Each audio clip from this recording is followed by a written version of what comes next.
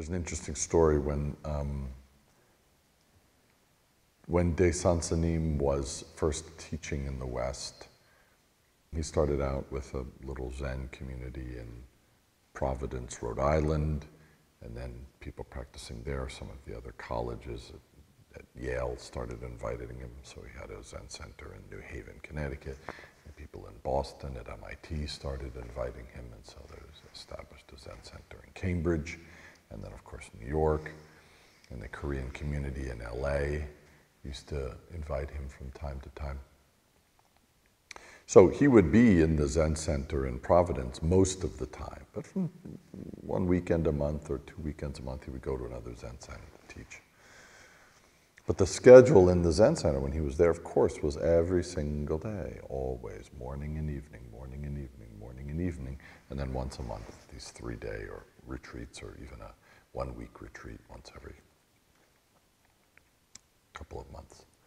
So there was this schedule, this constancy. But as American students, this is the early 70s, the mid 70s, the late 70s. There's this kind of post-60s culture of freedom and, you know, don't force things and authority and too much force is not such a good thing, like the way our parents lived. So one weekend he had to teach in another Zen Center, in some other city, and he came back on the Sunday morning, and everyone in the Zen Center was asleep. It's like, this is wake-up time. And he came in, what? What's going on? Why everyone's sleeping? And the kind of the head Dharma teacher comes out and is tired. Sir, sorry, but you know, this is America, and we want to make our one day we must make our American Buddhism. This, you know, this everyday wake up is like wonderful, but here in America, Sunday is a day of rest. You know, it's the Sabbath day. We were raised that Sunday you rest only, nothing. So we have to make our American Buddhism. We need to, maybe Sunday we don't have meditation in the morning.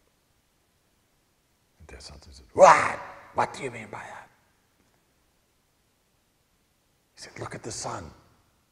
The sun doesn't rest. Listen to the birds. The birds don't have a Sunday off.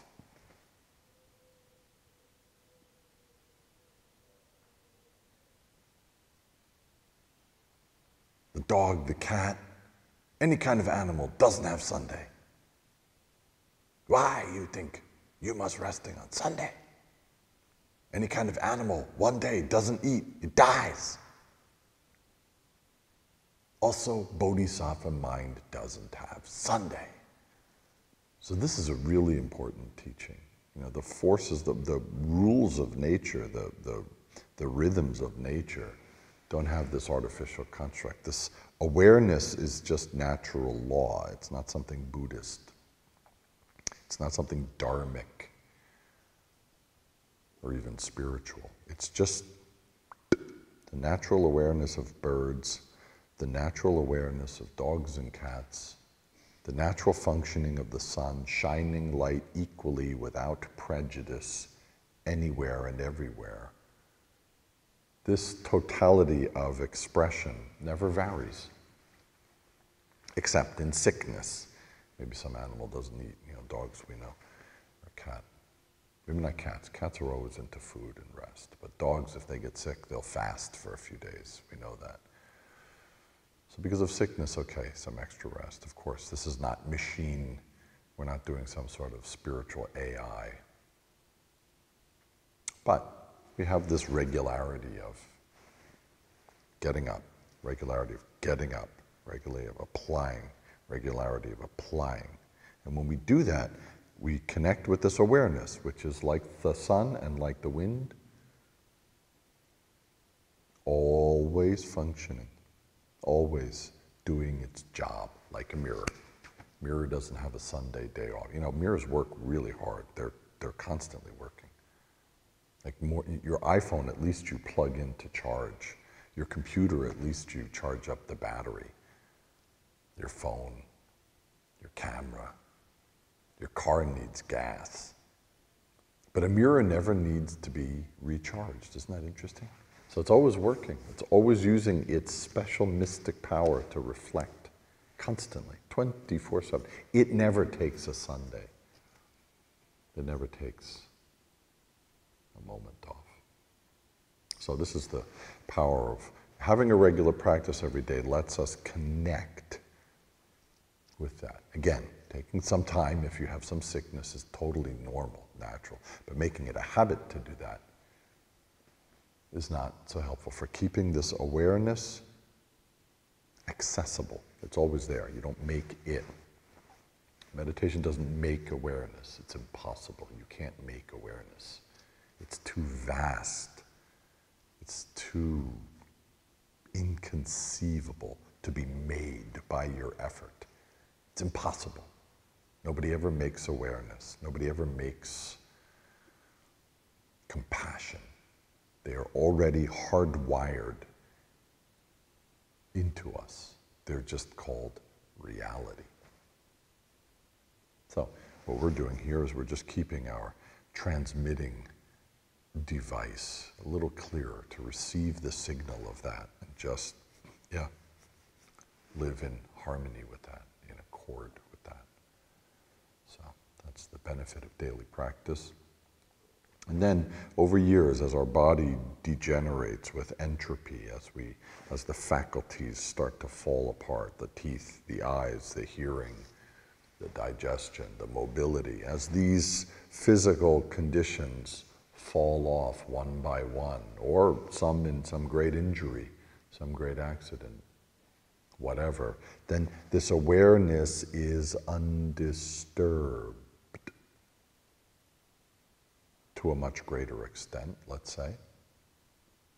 And then we can enter these transitions with full seeing, full awareness, full life. People who haven't done practice or haven't even done it regularly, when those conditions change, their mentality, their thinking, their view also changes very radically. And that becomes even more suffering. It's already suffering to endure entropy and degradation of physical faculties. But when the mind is attached to those physical faculties, it suffers even more at the loss or the diminishment of them. So it's really one of the greatest things you can do for yourself is to put yourself into a consistent application of waking up, waking up, waking up. The person who wakes up doesn't make the awakened state. It's impossible. They just open themselves to it. When you wake up in the morning, you haven't made that wake reality. You've just opened your eyes, opened your effort, opened your reception to the signal of reality, truth just like this. So it's great to do it with you every day. And we will continue to have this practice as long as we are possibly fit to get up on the cushion or even do it standing up, or maybe at some point I'll be doing it in a wheelchair. So be it. Try for 10,000 years, non-stop.